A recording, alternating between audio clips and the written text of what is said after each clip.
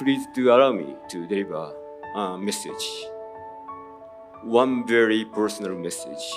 Between a high solid wall and an egg breaks against it, I will always stand on the side of the egg. Yes, no matter how right the wall may be, how wrong the egg, I will be standing with the egg.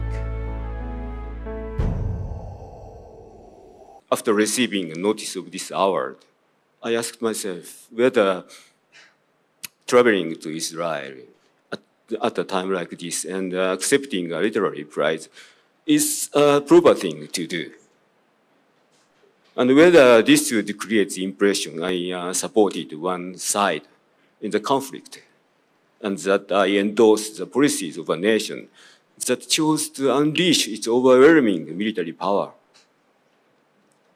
Neither, of course, do I see my books subjected to a boycott.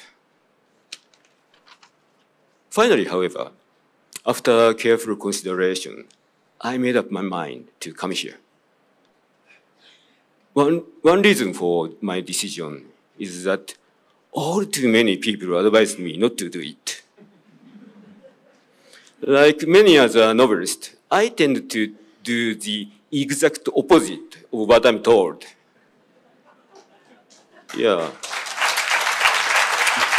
I chose to come here rather than stay away. I chose to see for myself rather than not to see. I chose to speak to you rather than to say nothing. So, please do allow me to deliver a message.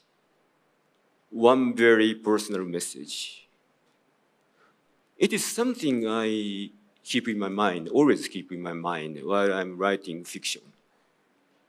I have never gone so far as to write it on a piece of paper and paste it to the wall. Rather, it is carved into the wall of my mind. It goes something like this. Between a high solid wall and an egg breaks against it, I will always stand on the side of the egg. Yes, no matter how right the wall may be, how wrong the egg, I will be standing with the egg.